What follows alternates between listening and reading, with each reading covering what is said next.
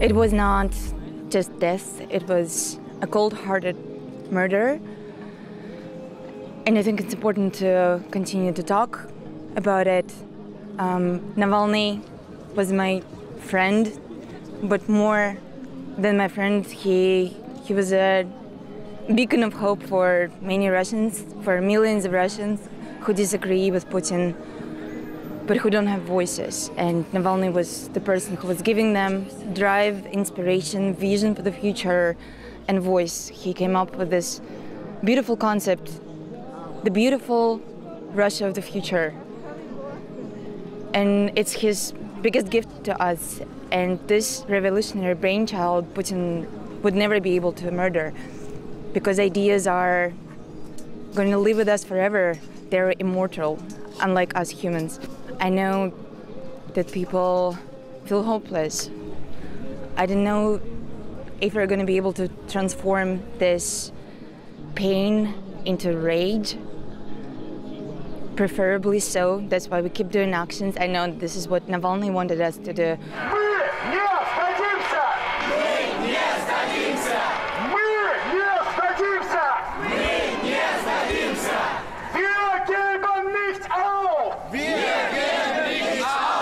Yeah, sure, it hurts, it's incredible hurts, really, it's insane. And when I woke up and read this news, I was shocked.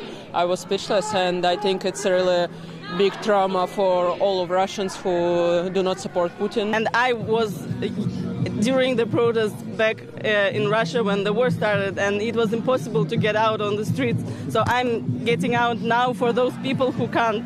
And when I see pictures or videos when people get out there, like, of course I come here. It's like there's nothing bad can happen to us here, and they're risking their lives.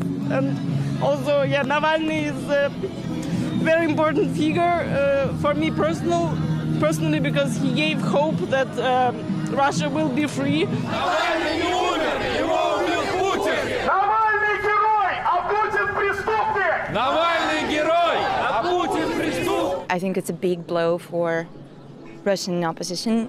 It's going to be really difficult for us to unite, because whether if you loved Navalny or didn't, there were people who disagreed with him on a number of things. He was our guiding star, and people would define their positions and tactics and political views depending on what Navalny does and says.